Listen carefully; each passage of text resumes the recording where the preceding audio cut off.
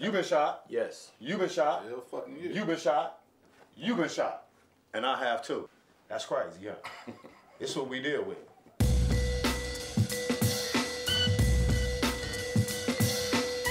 Shannon, I'm June Dawg, 109th Street, Westside Lanes, man.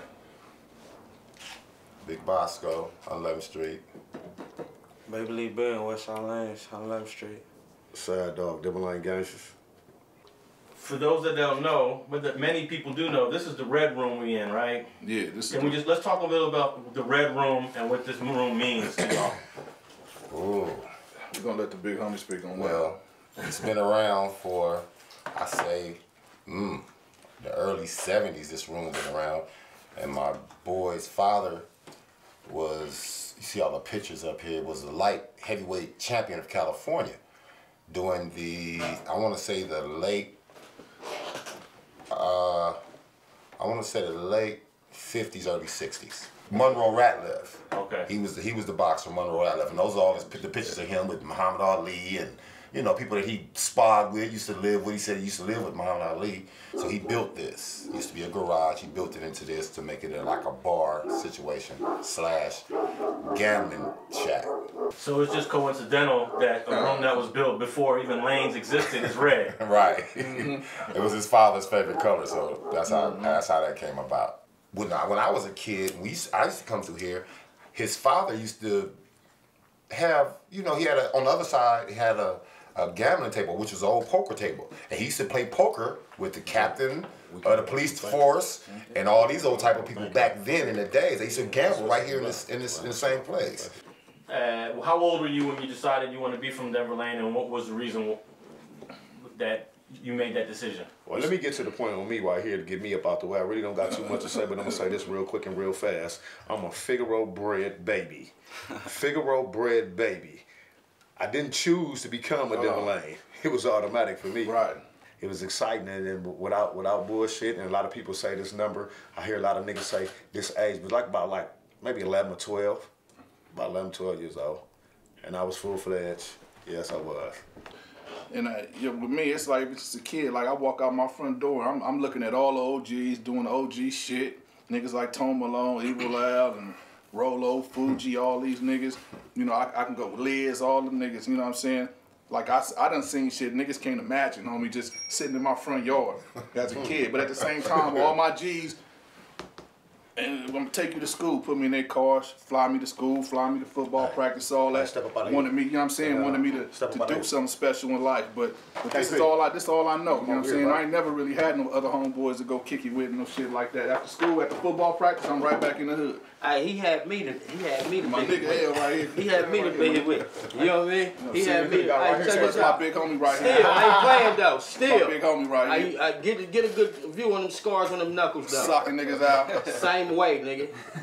25, 30 years. You know what I mean? G-Len, you know. I mean, shit. I've been doing this shit for Lord knows when. You know what I mean? I mean, shit. Back when the wind just started blowing. You know what I mean? And how old were you when you really fully got involved in becoming a Denver Lane? 14.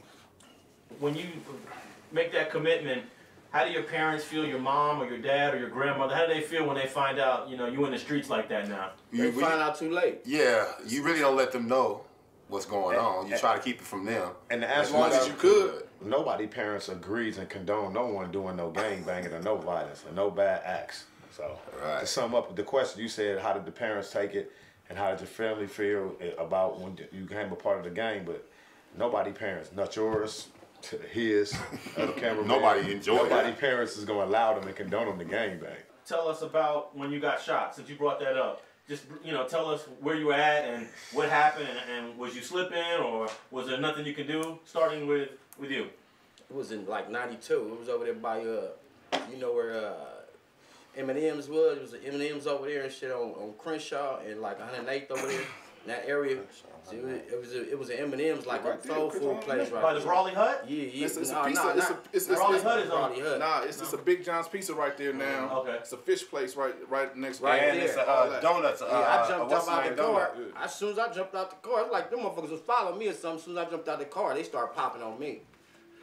You know what I mean? I fell. I'm on the ground and shit, cold and all kind of shit. People telling me to relax, all that old shit. You know what I'm talking about? I'm relaxing. I go to the hospital, you know. I got shot in the back. They hit me, you know what I mean? But, I mean, I really don't know who the fuck it was, neither. And you weren't even in your neighborhood? Nah. But I was flamed up, though.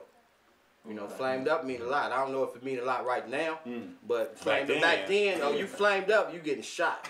Or you getting shot at. You know what I mean? You know, I'm just gonna make a long story short. You know, them niggas pulled in front of my car, bumper to bumper, leaned out the window with a chopper. Right.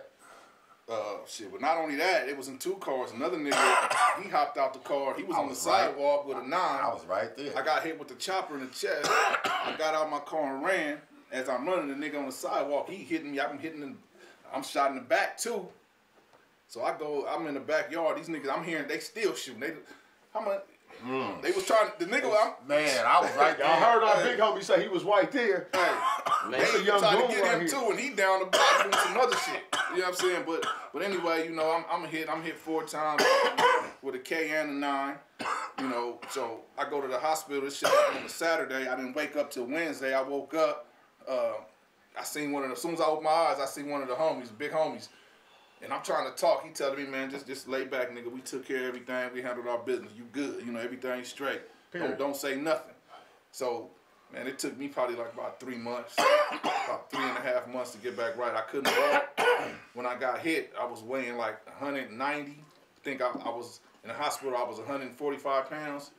They had to give me 7 units of blood.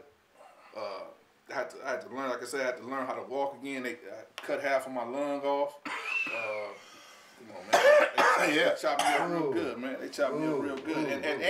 And what kills it, when I was in the ambulance and I couldn't breathe because I was hitting the lung. I think the nigga with that 9 got me in the lung. And I'm telling the ambulance, I can't breathe.